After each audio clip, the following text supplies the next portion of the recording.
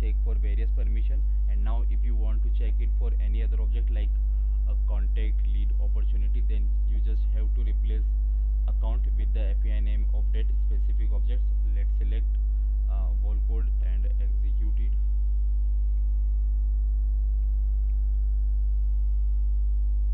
So there are some issues. Let me see if I have mistyped something. Is create okay. I am missing a here. Let's execute. Again here also update table.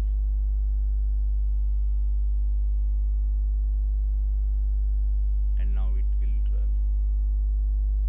So it run and waiting for the logs.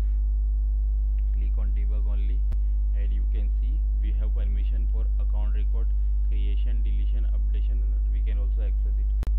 So this is how you can check object permission using Apex.